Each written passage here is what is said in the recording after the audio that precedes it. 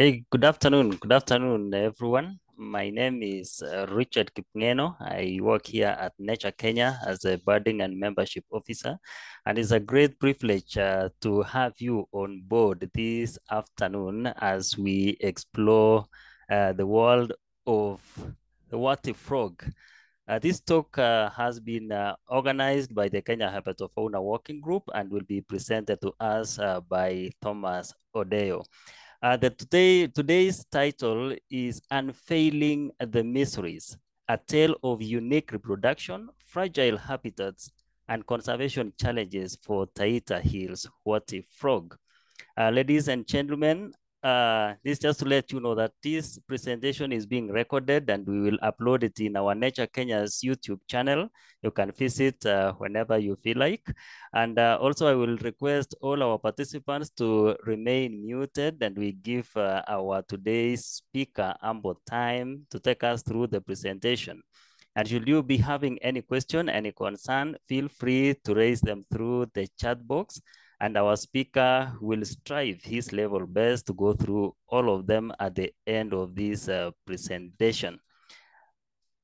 Ladies and gentlemen, just to take you through who our speaker today is, Thomas Odeyo is a research volunteer at the National Museums of Kenya, specializing in herpetology and ichthyology. He is engaged in impactful projects, including the conservation of the Taita Hills Warty frog and assessing reptile distribution in Shimba Hills National Reserve, which is his thesis. In the year 2022, he was part of the Kenya Herpetofauna Working Group that rescued 16 terrapins from a degraded wetland in Nairobi Eastern Pipers adjacent to Infinity Industrial Park and relocated them to City Park. He holds a master's in animal ecology from Kenyatta University, and he is proficient in data science, analytics, and GIS. Thomas is an active member of Nature Kenya, and he is the current treasurer of the Kenya Herpetofauna Working Group. And ladies and gentlemen, it's my great pleasure to welcome our speaker on board. Welcome, Thomas. Take us through.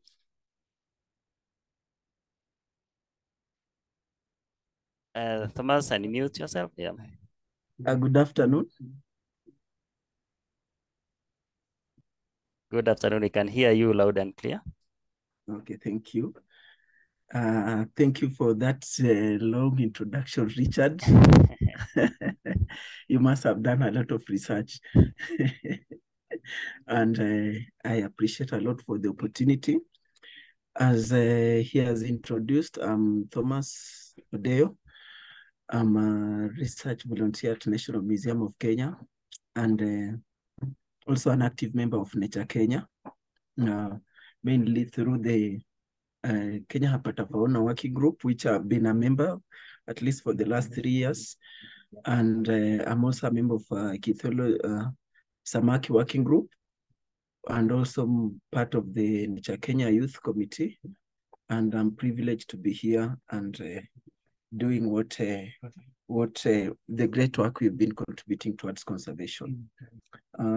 Before I start, I would like to to recognize the presence of Ron Kimani and Atuba Howard. Atuba Howard is the chairman of the Kenya Herpetofauna Working Group, and Ron Kimani is the organizing secretary. Before I start my presentation, probably the chairman can say a few words. Thank you, Tom, for accepting to represent us on this topic. And I won't talk much. I just ask you to go ahead. Thank you. Thank you so much. As Kenya Herpetofauna Working Group, we've been doing a lot of work, especially for the past 1 year or two. We've been very, very active. And besides the educational awareness we've been doing to schools, besides such kind of activity like rescuing the terrapins in different areas, besides the terrapins and the snakes and other kind of herpetofauna species. One of the activity we undertook this year was a look at Taita Warty frog, which is mainly found in Taita Hills Forest. That's the coastal part of Kenya. And I'll go ahead and start my presentation, whereby it's titled The Unveiling the Mystery, A Tale of the Unique Taita Hills Warty Frog. Its scientific name is Calulina dawida, and the common name is the Taita Hills Warty frog. As you can see from the photograph, it's a very beautiful creature, and we will see more of it as we continue. Our talk structure is divided into 4 parts. We will talk about what's unique about this Taita Hills Warty frog. What did we find out? And to be precise, the activity was done early this year, which is an ongoing activity. It's still ongoing. And that was, I think, around April and May. And we appreciate for the support we've received so far. The second part is I'll briefly talk about the current conservation status, and then dive into the threats, and finally finish with what can we do.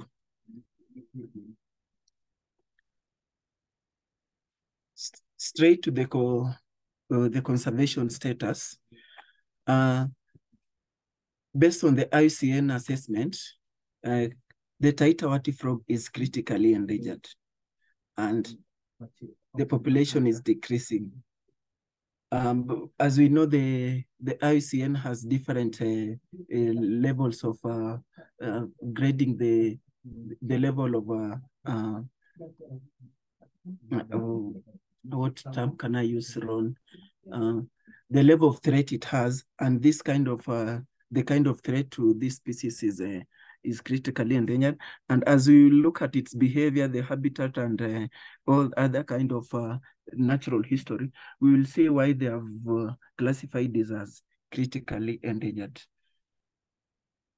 I'll dive straight into one of the uniqueness about this species. That's the Taita Warty frog.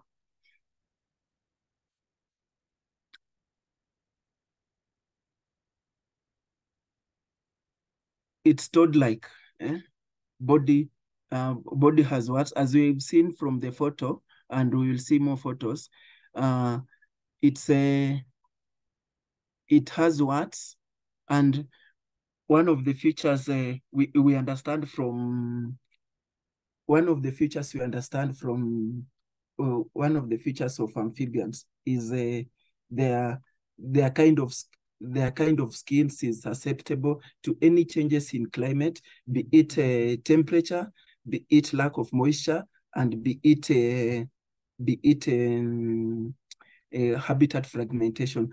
And in this kind of from the meaning of amphibians, we will expect that this kind of frog will be in a wetland. But for this kind of frog, the Taita Warty frog, surprisingly, it's only found in the forest, and it's only restricted to the indigenous forest of Taita Hills. It's not found anywhere else in the world apart from Kenya. And in Kenya, by being specific, it's only found in Taita Hills forest, and in very specific forest blocks of Taita Hills, as we will mention here.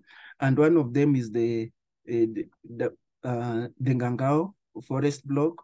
We have the Chavia forest block. We have the Ndivenyi. We have Macha. We have Mwachora. We have Boma. We have Yale. We have Makadenyi, and we have Fururu. And we will see what's more unique about this habitat, that this frog is only found there. And one of the most defining habitat for this frog is the indigeneity of this forest. In that, as we look at in the following slides, the kind of habitat it thrives in is only, we can't get exotic, and there are various features we can get from indigenous forest, and one of them is the kind of leaf litter in that forest. in that in exotic forest, we usually don't get the kind of leaf litter on the ground that we'll get in the forest, in an indigenous forest. And from this kind of a micro ecosystem, this is what enables this frog to survive. And here is another photo. We can see from the previous, we saw the one was a red coloration, and this one is a silver-like coloration. And one of the unique findings we got from our study at the coast, that's Taita Hills, we were able to establish that from the photo, from the first slide, it was the first time we were photographing that kind of coloration of these species of this frog. It has never been photographed before. And my team, that included the chair, that's Howard Atubwa, and Vincent Muchai from the National Museum, and John from and Mukombola from the Gangao Biodiversity Group. We were able to come across a unique coloration that has never been photographed before, and we are proud that we were part of the team that was able to come up with this distinction. And we hope that we'll do more research and be able to find that kind of, to be able to explore and find out the differences in coloration and why. And one of the unique things we found out is that the coloration was only found in Chavia. We didn't find that kind of coloration in the other forest habitat, in the other forest block. The other forest block, we only found this coloration which is appearing on the screen, and this silver-like, but the orange coloration was only found in that one forest, that's Chavia, and that's a question for more research and discussion for future researchers in this field.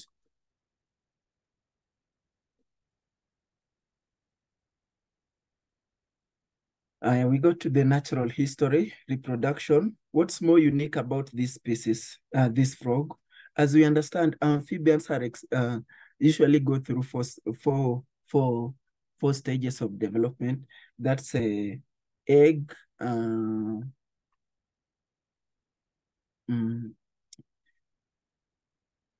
my mind is blank, I've forgotten the other stage, but there's egg, then there's tadpole, until it goes into the adult stage. But for this for this frog, it doesn't go into the tadpole stage. Why? Tadpole are expected to be found in wetlands, a place whereby we have water, and I think some of us can relate with that. But for this case, it's only found in a forest. How is it able to go through the normal reproduction cycle? And as we can see here, we can see a female brooding the eggs, and these are one of the encounters we got, a female with around 40 eggs. Now the development process, as I said, it doesn't have a tadpole stage, and then usually the female takes a protective role for about a month or 2 months, and in this case, it usually in the dry season, upon which this process occurs, and by the time that the wet season starts, we are able to, the little froglets have already hatched, and they are starting to grow. So one of the unique, why we say the mystery and the uniqueness of this frog is that, unlike most of the other frogs that undergo the tadpole stage, this one does not undergo the tadpole stage. And that's why we insist that its habitat is so unique in the case that if at all we are able to destroy the already natural forest of indigenous forest of Taita Hills, then means that we are risking the survivability of this frog. So here, as the arrows points, those are the kind of eggs these frogs always lays. And here is a female brooding on it. And we got several of these. And one of the aim is of this kind, large number of eggs, in that they increase the chances of hatching, and the few that remain, the non-fertile ones, are able to provide the moisture to the few eggs. That moisture supplements what will have been provided if the frog was in a wetland or if the frog was undergoing the tadpole stage. We'll go to the next slide, and this is about the movement and other behaviors. And this one of also the interesting parts about this frog. If mostly for us, if we hear about a frog, we think of jumping. But for this kind of frog, it doesn't jump. In the Swahili name, it's called Mwang'ombe or Kiang'ombe from the local dialects in Taita.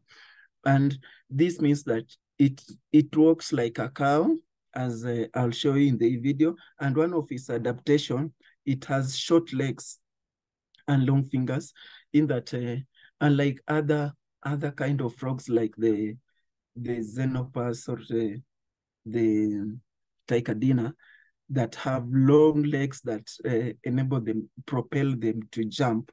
This kind of frog has short legs, and this exposes to another kind of adaptation that enables it to climb trees and vines. And usually this enables its adaptation in that it's active at night, and during the day you'll find it hiding, either, as we'll see in one of the videos, as it walks towards its hiding place, but at night it's more active, and you'll encounter it on small trees or vines. As I've explained, it walks rather than hop. Sorry. Then one of the unique features is leaf litter and decaying logs during the day.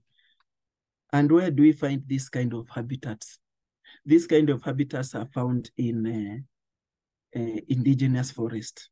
And that's one of the features of Taita Hills, the forest frog of the forest blocks in Taita Hills. And that's why it's so unique in that the frog is endemic to that area.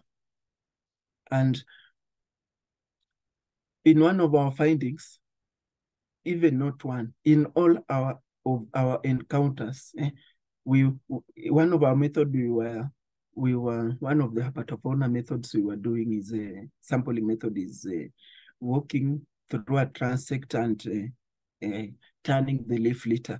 That's when you are able to see these frogs. So the kind of leaf litter matters, and we know that exotic trees with the kind of leaf litter they have, it's not easily decomposed. But the kind of leaf litter for indigenous forest is easily decomposed, and it traces a lot of butterfly effects. That's the chain effect of an ecosystem, whereby the decomposition of the leaf litter leads to it creates another habitat for different microorganisms like insects that can enable can propel the feeding mechanism for this frog. And as I've said, the frog is also a nocturnal frog, and here we will find one of the sampling technique we're using is sampling at night until 9 in the evening. And here we also encountered a couple of Taita Hills Warty frog, and here you will see it climbing the trees or vines as a form of adaptation. Probably we could explain that it might be running away from predators, or it's a topic for study and try to explain that. The other thing is males call to attract breeding females. And like many frogs, they do call, and especially when you go to a wetland, mostly at night, you'll find it. You'll find most frogs calling, and in this case, for a frog, it has also the same adaptation. You'll find it mostly at night. You'll find it crowing. I cannot imitate the voice, but it's more like a cow voice, whereby it's crow. Eh? I'm not able to produce the sound very well, but I hope you understand what I mean. And that's one of the features for the reproduction processes. Then the other thing, one of the primary thing that led us, factors that led us to try and understand this frog are the threats the frog is facing currently. And one of the threats is especially the human encroachment into our forest and habitat. And here we've been able, my team and I have been able to come up with an outline, a situational model for the frog, and to at least show that, to show the world what kind of threats this frog is facing. And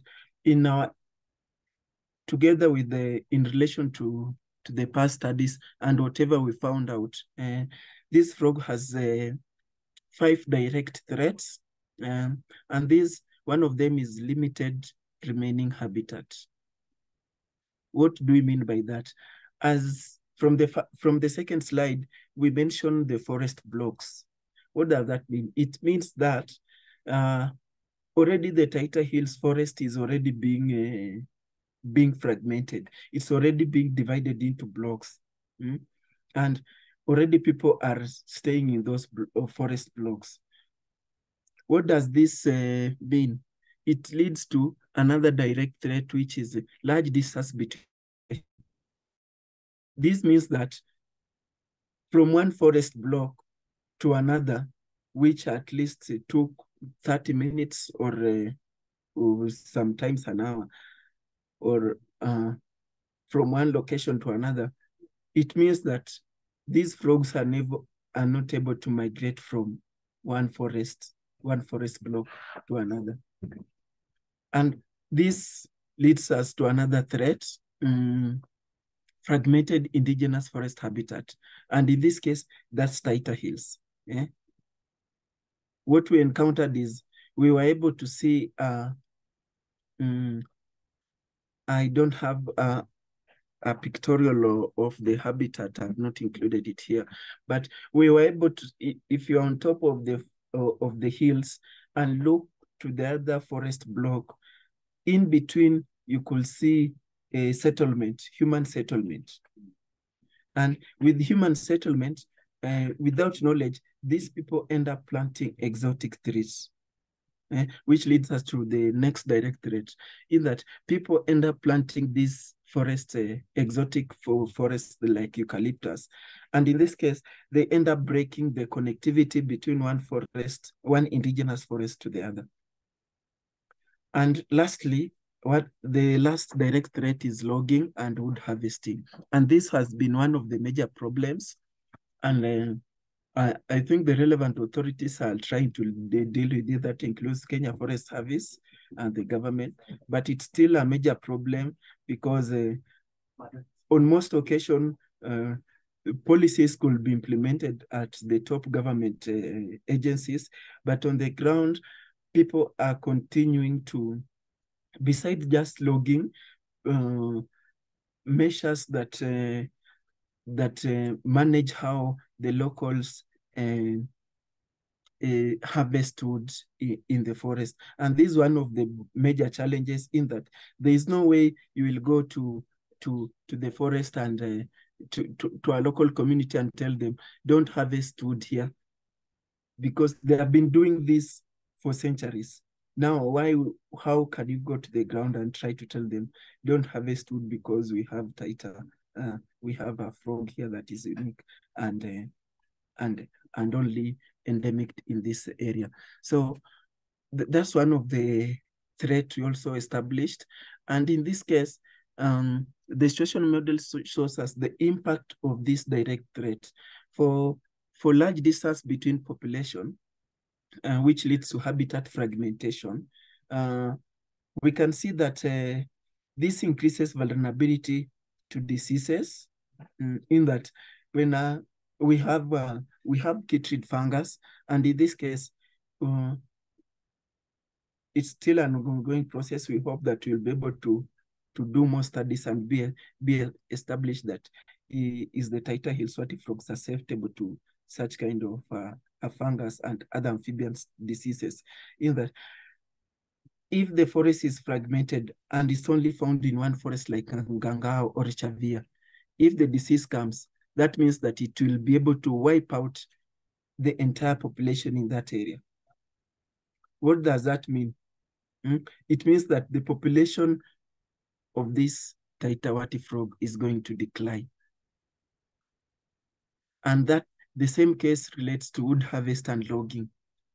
One of the encounters we got, not just one, several, and even in other studies, they have shown that these frogs, beside the leaf litter, it also thrives well in rotting logs, in that the trees that have fallen and they are rotting. That's where it's able to reproduce. That's where it's able to hide.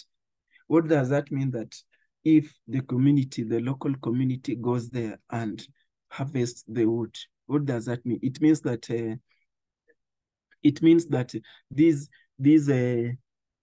the population of this frog is at threat, and the likelihood that the population will decline is very high, in that it will not be able to reproduce. It will not be able to find a suitable habitat to reproduce and to enable the reproduction process.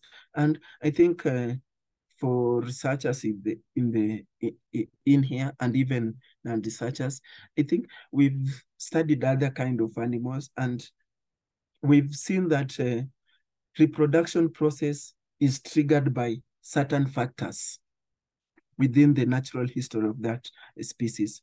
And if those factors are not there, the reproduction process will not be propelled forward.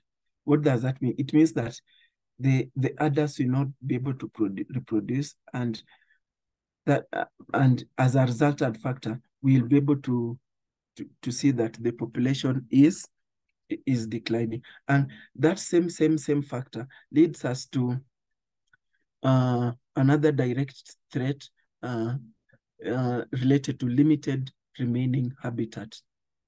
As I've mentioned, the few habitats in Taita Hills, and Taita Hills is only one. We don't have a replacement of Taita Hills. And the forest block are few. We don't have a replacement for the forest block. What does this mean? If people go there, encroach, we harvest logs, we do logging, we harvest the indigenous trees that have fallen. What does that mean? It means that we are altering the ecosystem dynamics. What does that mean if we are able to, if we plant exotic trees? What does that mean? It means that we are altering the ecosystem dynamics. And what happens if we alter the ecosystem dynamic? We reduce the reproductive success, in that the frog won't have the suitable habitat to reproduce. And this leads to a risk of extinction.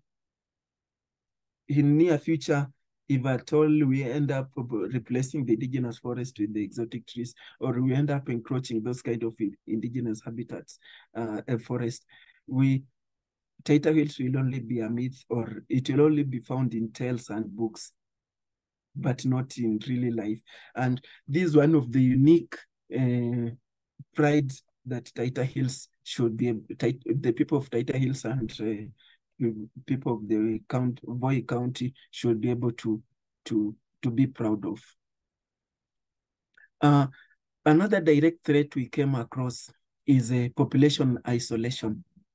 And this also relates to the direct threat is fragmented indigenous forest habitat and then conversion of exotic plantation. And then the indirect threat is population isolation and then decline in prey availability.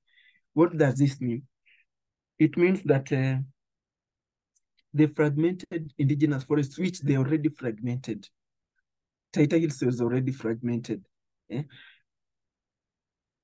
This means, and that's why we are able to see that we're able to discover that we can only find a few in Chadia, we can only find a few in Ganga, we can only find a few in Bololo. So what does this mean to the population? It means that the isolation of the population, it limits gene flow in that there is no interbreeding, there is no crossbreeding in that the frog can exchange genetic information, and as an adaptation and evolution process, the inability of gene flow exposes the species to so many threats, including the potential of being wiped out because of diseases. And then the fragmented forest, which leads to population isolation, the frog is not able to migrate from one forest to another. Given that it's a frog, these are not that migratory species like we could say that a bird will fly from Kenya to Cape Town, or from Amboseli to Savo. No, these we understand that these are crawling organisms. They're terrestrial and again crawling organisms that use the ground, and fragmenting these forests and putting up settlements in between the forest, and then planting exotic trees limits its ability to migrate from one area to another, probably for population, for reproduction. And as we've seen in birds, birds usually migrate from, like the flamingos. We've seen that depending on the availability of food, they can migrate from one area, from one lake, Lake Naivasha, to another lake. But fragmenting this forest for the Taita Hills, they won't be able to migrate from one area to another. So those are some of the findings we got from the area. And as I was explaining, why is Taita Hills important for the frog? And before I talk about I'll finish. I'll show the video for the frog walking at the end of this presentation. And why is Taita Hills important for the frog? Why are we interested in saving the Taita Hills forest frog? One of the reasons why we are interested in this is this frog is only found in Taita, in the forest blocks.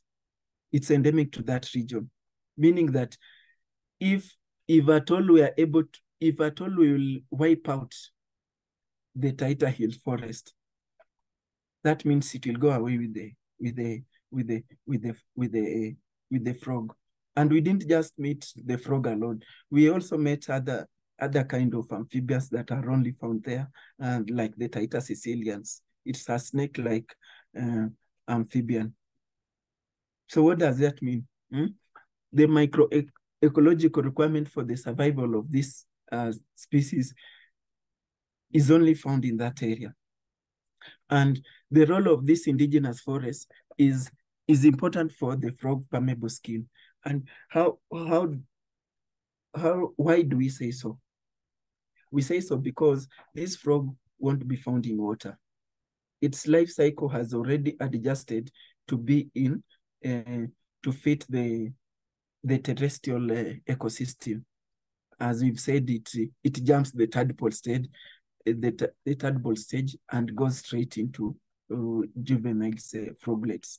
So the availability of indigenous forest, and indigenous forest, we mean that the availability of rotting logs, the availability of leaf litter, and for those who have gone probably for hikes or for gone to forest, especially particularly indigenous forest, you've seen leaf litter, especially in this big forest like Kakamega, the kind of leaf litter it has, in that whenever you lift the leaves, you could see moisture on the ground, especially on the wet seasons. Even on the dry seasons, they are still there, but even on the wet seasons, you see the kind of moisture on the ground. This is the kind of moisture these frogs survive on. This means that the forest blocks of Taita Hills, particularly made of indigenous forest, support the kind of provides a unique habitat, and I'll show you in the video how the frogs was walking and going to hide in such kind of a habitat. And it means that this habitat is so crucial. Any kind of alteration of the ecosystem risk its extinction. Then we as scientists and the community, what can we do? And this is where we come in as a group, a working group for Nature Kenya Habata Fauna working group.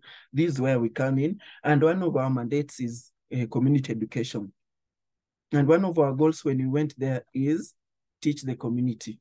And here we have Mkombola hosted us for a few days, Mkombola and John here, and we met with the Ngangao Biodiversity biodiversity group, and here is Vincent Mishai. Here we were talking with the community. We were showing them what they have, what unique, besides just the birds, what other creatures do they have in that area? And one of the species we were more focused on is the Taita Warty frog. One of our goals was to educate the community. And in our finding, we did interviews with the community, and in our findings, we established that 60% of the women are not aware of its existence. They are not aware of the existence of this frog. What does that mean? It means that even some of them have never encountered it. So what does that mean? It means that, especially for the women who go to especially for wood harvesting, it means that even if they go and pick a log that is rotting, and they encounter that frog, probably brooding, a female brooding there, they won't be aware that these are Taita Warty frog, or Kiangombe, as they call it with the local dialects. These are unique frog that is only found here, and they'll just end up probably kicking the frog away and taking the logs to go and use as firewood. So one of our goals was to teach the community, interact with them, ask their level of knowledge. Do they know the existence of frog? What can we do? What can they tell us? What can we do? How can we help them try to conserve the forest, and in that return, trying to conserve the frog? So one of the resolution was to plant trees, and in this case, we did plant trees. We linked up with our host, John Maganga and Mkombola, and we were able to buy indigenous trees. And given that it's an ongoing project, and this was the first phase, we planted more than 500 tree seedlings around Ngangao or forest block, and so far the report is, well, at least 90% of them survived, and we are hoping that we are going to do more. and even meet with other groups, including women groups, and plant more trees and try to ensure that the indigeneity of this forest block is enabled. And finally, what was our resolution from the meetings with the group? One of the resolution was continue engagement with the community and stakeholders, because these are the primary stakeholders to this area. As a foreigner to that land, I won't just go there and plant trees. I won't just go there and advise them, stop this, stop that.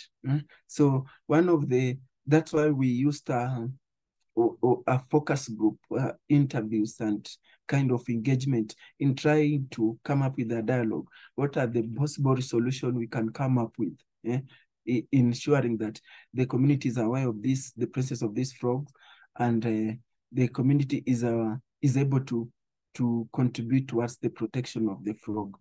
And another thing was monitoring efforts and strategies, in that let it be a continuous monitoring activity like we do for birds. Let it be a continuous activity, especially for the people on the ground like John and Mkombola. They can be doing this through our education to them. For them, being able to monitor and know the population trend, even if through their biodiversity group, the Ngangao biodiversity group and other group, having this kind of information, knowing the trend, whether the population is declining or increasing year in, year out, they can be able to inform conservation action, be it Nature Kenya, be it other scientists, be it the government, and what efforts can they input so that they increase, they're able to protect not only the species, but even other kind of animals or wildlife in that area, including birds, the unique monkeys we have the areas, and other kind of amphibians like the Taita, Sicilians, and other kind of snakes as well. And one of the other resolution was to increase studies on the type of tree species, density, and of the freshly and decomposing leaf litter. This is something we are hoping to establish the next time we go back to the field. And this was one of our goals towards when you go back, the team, the Vincent, Howard, and other researchers from the National Museum, together with the members of Kenya Habitat Fauna Working Group. This is one of the things we are going to understand, in that in the future, we're able to know what kind of species these frogs thrives in. What kind of tree.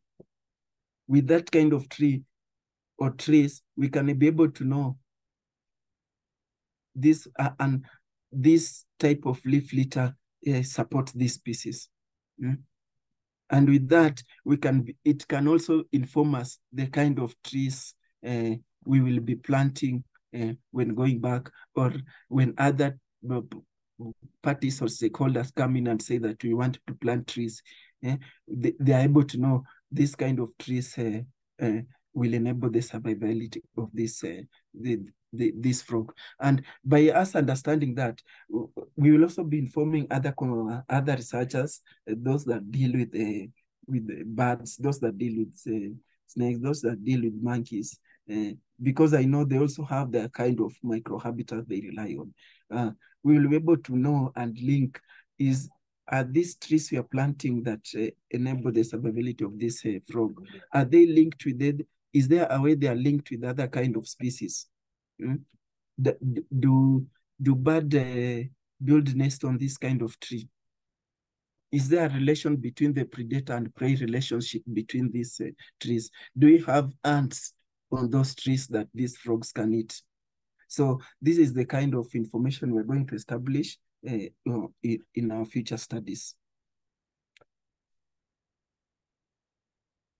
And then lastly, we're hoping that not just us, but through our education activity through Nature Kenya, and even the government through the county government. And this is the kind of report we are hoping to will share with the county government later this year.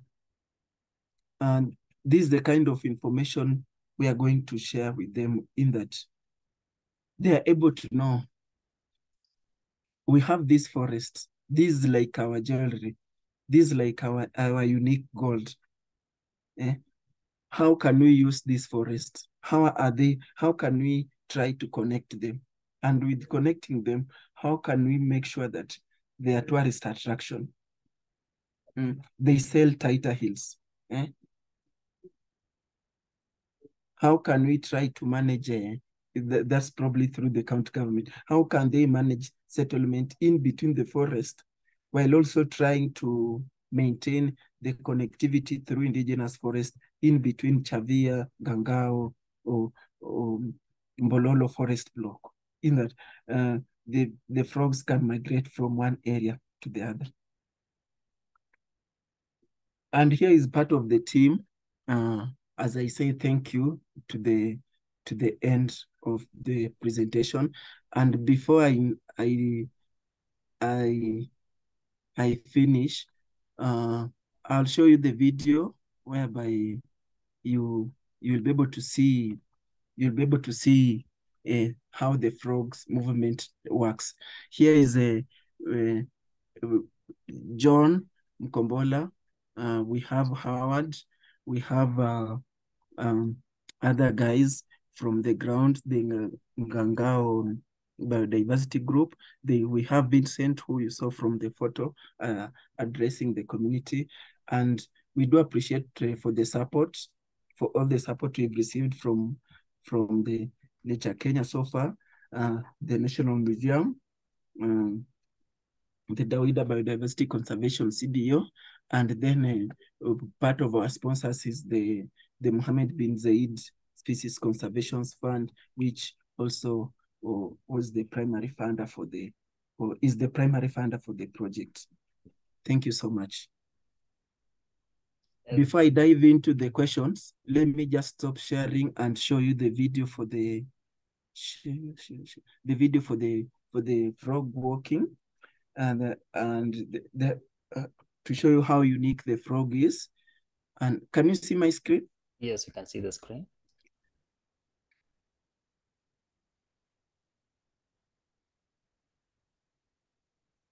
So you can see the frog moving. That's how it works. So you can imagine, and there it goes to hide in. That's Vincent Mshai from the National Museum of Kenya. That's how they hide, as he has explained. And that's a leaf litter from indigenous forest. Just showing how important this kind of habitat is crucial for the frog. Thank you. Okay, thank you. Thank you very much, Thomas, for that insightful presentation about the Warty frog. Indeed, it is very educative and informative. Okay, Rupi Magat has raised a question in the chat box. And before I go there, I will also encourage other participants, if you have any question, this is the interactive last bit of the presentation where we will be interacting with the speaker directly. So you can raise up your hand and we'll give you the opportunity to ask your question or give the speaker the compliments that you want to, as we move like that. So the first question from Rupi, she's asking, super talk, thank you so much. What is the population of the Warty frog? And what are the Warts for? Only 2% of the indigenous forest remains. What is the lifespan?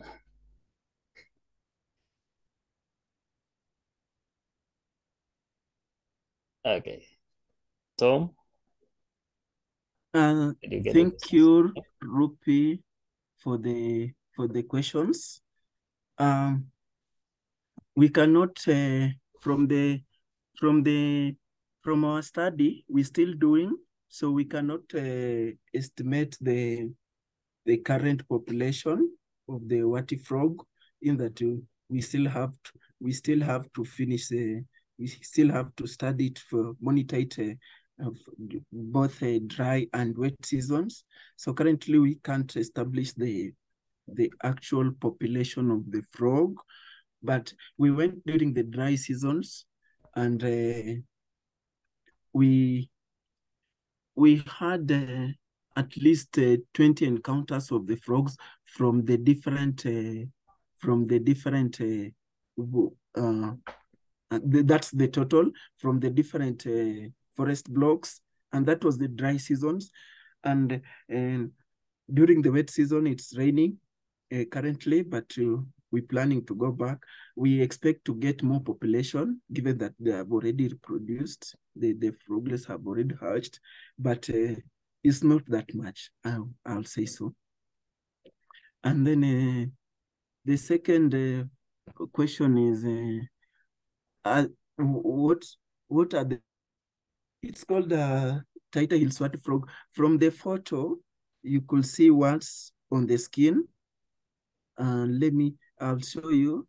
If Richie, you can allow me to share the screen again. Yes, please do.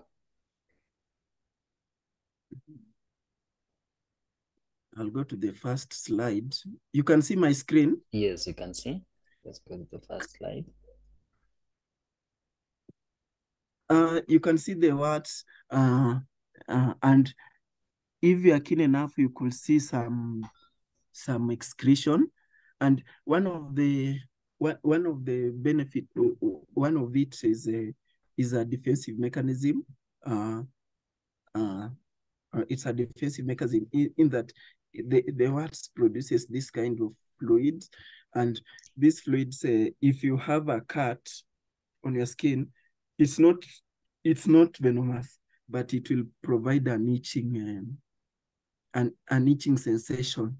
It won't kill you, but it provides an itching sensation. So if it was a predator, probably a predator, like probably you could say a bigger chameleon, or you could say some snake, which is not venomous, but which cannot produce venomous, but it can just swallow the frog at all. Probably the secretion, the secretion produced through the words acts as a defensive mechanism towards the predator. Then second, the words act as a moisturizer to the skin. Remember, this is a frog that does not stay in any wetland. It relies on moisture on terrestrial habitat in this indigenous forest. So the secretion produced through the secretion produced through the words on the skin acts as a protective layer towards desiccation. I'll say desiccation or evapotranspiration of moisture from the skin. Then another question is, only 2% of indigenous forest remains. This is one of the biggest worries we have for the frog, not just the frogs, even the other species in Taita Hills. This is an interactive session. You can comment or raise up your hand. We have, Richie, if you can affirm my point is, we have Taita thrush. Is it Taita thrush or Taita thrush? The bird. The Taita yes. thrush, yes. And it's only found in that area. Yes. I assume so. Then there's a monkey only found there, a species of a monkey. If Howard, you can remind me the species of a monkey only found there. So these kind of things, these kind of statistics showing that only 2% of indigenous forest remains in Taita Hills is a worrying trend, because it indicates that we as conservationists, we have a lot to do, not only just increasing the area size of the Taita Hills, but also we can increase the area, but what are we doing with the community?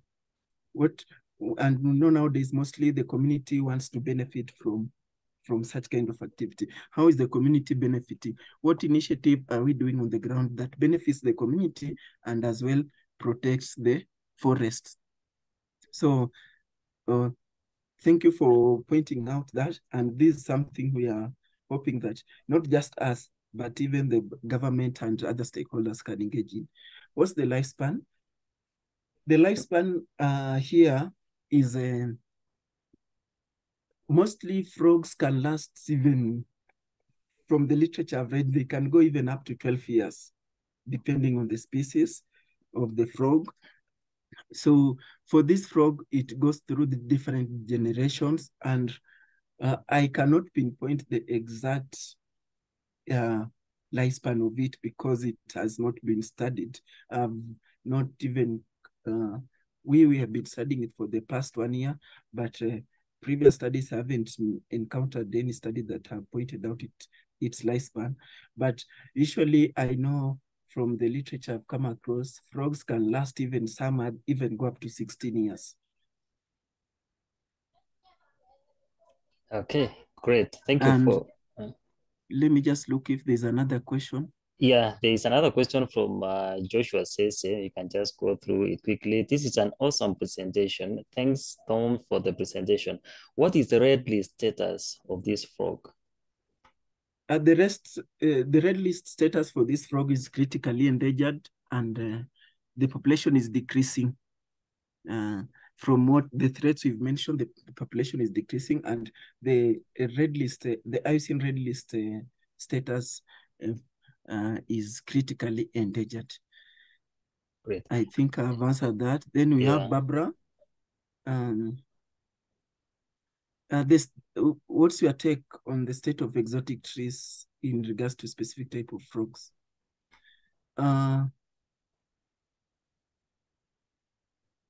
The exotic trees are not suitable habitat for the frog. And that's for one of the main reasons is because of the type. From my kind of literature and the kind of habitat, whatever I've encountered in the field is because of the kind of microhabitat this frog relies on. It relies on indigenous forest cover, and that involves the ground, which has a lot of leaf litter or the decaying blocks, which are supported by enough moisture. So exotic trees are not suitable for the species. That's my take on that, and also from what we've encountered before. Another question, if we have. Thank you, Barbara, for the question. Howard has reminded me it's Galago. The type of monkey is called Galago. The primate is Galago. Yeah, and there's one from Joseph Achami. Thanks for the presentation. Do you think the frogs can survive in a conservative area apart from the Taita Hills? That's very difficult to pinpoint, in that a conservative area means that we will have to transfer the microhabitat of the frog to that area. And that includes because we cannot take it to a conservancy in maybe like Ethiopia or Kenya because of the temperatures, the rainfall pattern, the reproductive pattern, and many other things that involve predatory predation. I'll say how the ecosystem is connected. So this is a big thing that will need so many scientific studies to transfer it into a conservancy so that it can enable its survival. What are its main predators? Usually, its main for most frogs, one of its predators is snakes. Then For the eggs, we have ants and small insects. But for the frog itself, we will snakes and bats. Okay, thank you. Thank you very much, Thomas, for going through the questions that came in through the chat box. And so to the participants, if you feel you have any other question, you are free, you can raise your hand, we unmute you, and then you can ask your question directly. There's another one from Joshua, says, hello, Thomas, just a quick one. Has the species been recorded in Mbololo Forest? Yes, the species has been recorded in Bololo Forest. Even I think the video is from Bololo as well. And then we started our work. We started our work in Kangao Forest, but it's been recorded in Bololo before. Yeah. Okay. Yeah, I think several of them have been recorded in Bololo. There's even a study that was published in 2018 indicating where it was located or recorded. Good. Thank you for that question. Any other question from the audience before we bring the session to an end?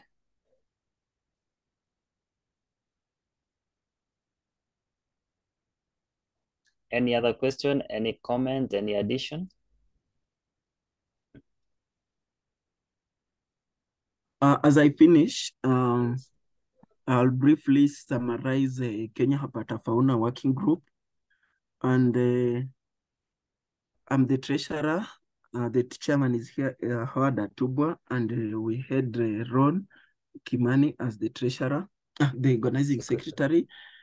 And we, as a working group, we are part of Nature Kenya, and we are a working community, working group mainly focused on reptiles and amphibians. And these are part of many activities we do. And in case you need anything, any clarification or any rescuing, or on most occasion, we've been called to places whereby people have snakes there and they need rescuing. We've done that. So we are actively involved in many conservation activities, and you can join us by joining Nature Kenya, becoming a member of Nature Kenya, and then joining us is not at a fee. Once you join Nature Kenya, you become a default member. By default, you join any group you want, and we welcome you immediately become a member of Nature Kenya. You can come and take part in our activity. You can come and learn. Like earlier this year, we had amphibian course, a reptile and amphibian course. You can be coming to such kind of activities. You are welcome. And then I want to give big thanks to John Maganga and Mkombola from Taita Hills. That's Dawida, in Dawida where they hosted us, and we're hoping that they will give us the kind of warm welcome we received last time. Thank you.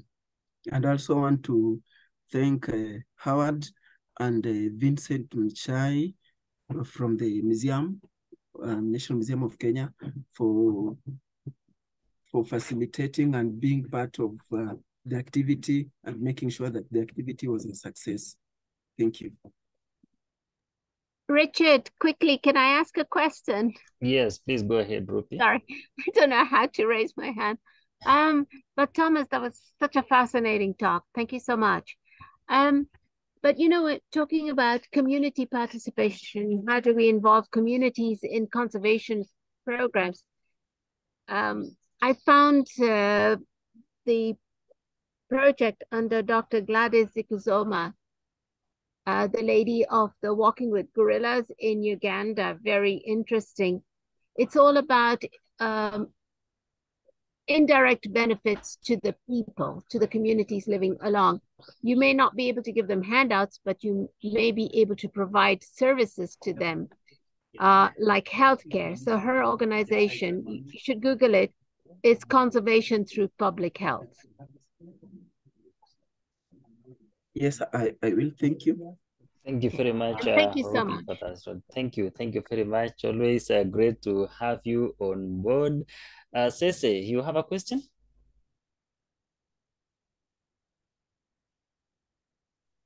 Yes, I have a comment. Yes, go ahead. This is to the whole team working on this Warty frog, and or just specifically species that exist in the Taita Hills area, species that cannot move from one forest to another. You can tell that there is this isolation of isolation. So you find that they form since they are found in these small pockets of forests that are disappearing. In the long run, I would, if you get resources, it would be possible. It would be okay. Rather, it would be great if you look at the genetics of these species, so that we see if we are getting new, whether they're becoming newer or they're becoming different from what they were few or many years ago. Yeah, thanks. Yes, thanks, Sese, for that input. Yeah, this will be an interesting area of exploration in that we are able to see is there any changes? Are they diversifying and then adapting to different microclimate in this forest? Probably Ngangao being different from Mbololo, or do we have any genetic variation that is ongoing? I appreciate that for the input, and we pray that one day we get the resources and be able to do further, to go further and explore this area. I think it was Grace who mentioned about the activity, the gorilla project in Uganda. I think I've seen that documentary, and this is what we pray for in all species, not just even this one, even the birds and everything. And we pray that these indirect benefits can really show the community why they need to conserve these species. Thank you. We pray that we get the resources to that extent and be able to have such a big impact. Thank you very much, Tom. Yes, Beryl, you have a question?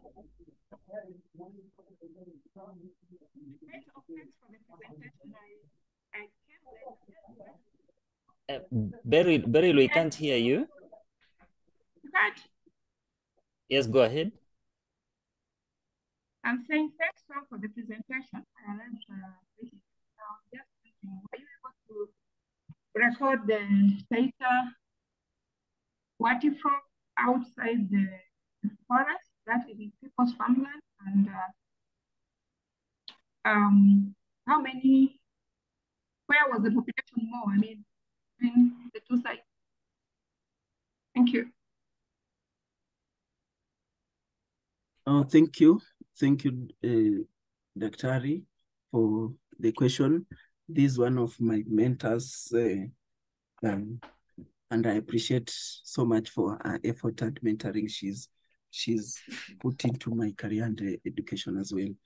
And in our sampling, we never encountered any Taita Warty frog outside the forest blocks. We didn't, and that probably could be because we didn't do sampling outside the forest block. We could link it to that way. Probably in another activity we'll try to do the sampling outside, but from the community engagement forum, they cited, they mentioned meeting it on the road, seeing it across the road. They mentioned encountering it, not just in the forest, outside, probably on the road. Others said they have met it while going to school. So such kind of things, meaning that it's been recorded outside, but we as researchers on the ground, we didn't do that. The other question was, if Richie can remind me, the other question was? No, it was just that one. If you didn't get them outside, then I was asking where did you get more? But if you didn't get them outside, then yeah, we didn't get. But among the forest block, we got more in Ngangao. Oh, we got more in Ngangao, and then that was the silver-like coloration, and then the red-like coloration, which we found to be so interesting, we got it in Chavia.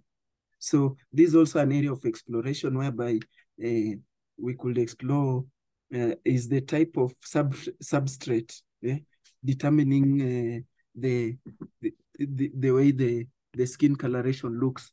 And as Cece has said, is this leading to genetic variation? So that's an area of exploration. Thank you. Thank you very much, Tom, for that.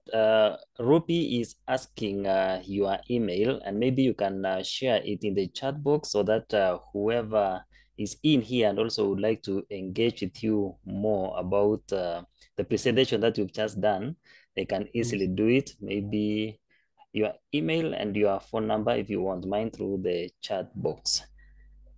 Okay, that will be fine. Let me share it in just now. Okay, no problem.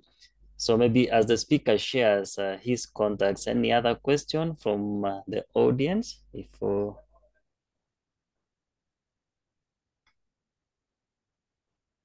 Yeah, the email is there and his phone number in the chat box. So you can freely pick it up from there and engage with him further if you would like to. So if there is no any other question, any other comments from the audience, from Nature Kenya, thank you very much for joining us today virtually for this very interesting, interactive and educative talk. Thank you to the Kenya Herpetofauna Working Group for successfully putting their minds together to make this presentation a success. Thank you very much to our presenter today, Thomas Odeyo, and all of the participants who have sacrificed their time to be with us. I also recognize the presence of our community members from Taita Hills, Kombola and John Maganga. Thank you very much for your exceptional work. We really don't take it for granted. So ladies and gentlemen, thank you very much and have a nice week and weekend ahead. And also to wish you in advance, happy festive season. Merry Christmas and Happy New Year. Thank you very much. Thank you so much.